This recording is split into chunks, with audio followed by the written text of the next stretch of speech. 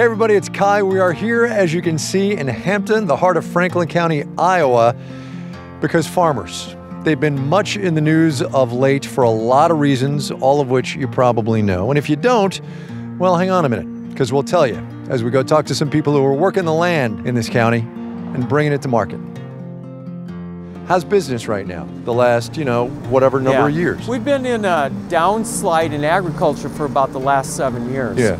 Producers, farmers out here not being able to make ends meet, and they haven't been able to for 2 or 3 years. That's pretty grim.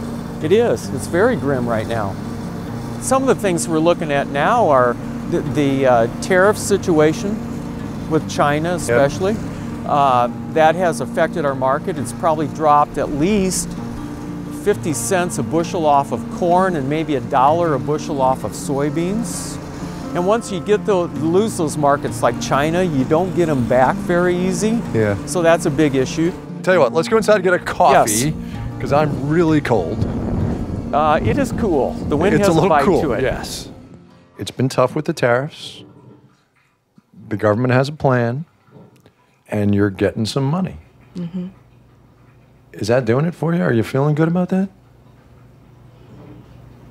Well, Steve doesn't tell me a whole bunch of stuff because, see, he knows if I know that it's kind of tight, then I get stressed. So he kind of keeps some things away from me, which is a good thing. Absolutely fair. Yeah. But big picture, the idea of the government helping farmers for the trouble that the government got the farmers in. Mm-hmm. Do I think that's fair? You tell me. Yes, I think so. They got us there, so they need to help us. Mm-hmm.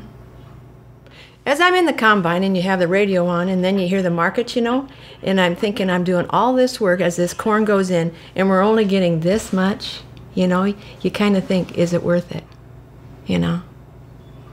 So I try not to listen to the radio. No, we got to listen to the radio. Yeah, I know. Well, maybe I will for this one. I'm just saying. That's food on my kitchen table. Yeah. Kai Ryssdal. See, I've done my research on How are you, April? Nice to see you. Nice to meet you. So tell me what I'm looking at here. Do I have to put my foot on the brake or anything? No. Are you sure? It's a hydrostat. What does hydrostat You're a Navy mean? dude. You should know that. I am a Navy dude, yes. We do Thank you for your turbine service, engines. by the way. My Were you on a boat or? Yeah, Theodore Roosevelt. Well, okay, so this is nothing compared to a I wasn't driving the boat. I wasn't driving the boat. Okay. Okay, let go of the steering wheel. Now push 2. Okay, don't touch anything. I'm not touching anything. Okay, it's driving itself. Wow. Now. So if this breaks down, you're out of business. Yes, I am. And can you fix it, or do you have I can people? fix some things, but usually they tell me not to touch it. Yeah, right. No, I hear you. Well, I used to be able to fix everything on the old stuff, but anymore, you have to plug a computer into it. Yeah, for sure. And it tells you, so it's sending me codes. $200,000. For a used one, new ones are $500,000. So I don't want to get too grand here, but is the farm economy as we know it today sustainable? Oh, that's a really deep, thoughtful question. It is for me in my lifetime, in my farming, because it is what I know. But technology is going to change everything, I believe. It's just like industries adapt to new technology, farming will adapt to, and we're early adapters. You just got to drive that combine. Did you ever think you push 2 and it's right? How about that, huh? That was kind of cool. Look where we've come so far, and we'll adapt, we'll make it work, because you know what, at the end of the day, people got to eat. They don't eat cell phones, they don't eat Apple products, they have to eat.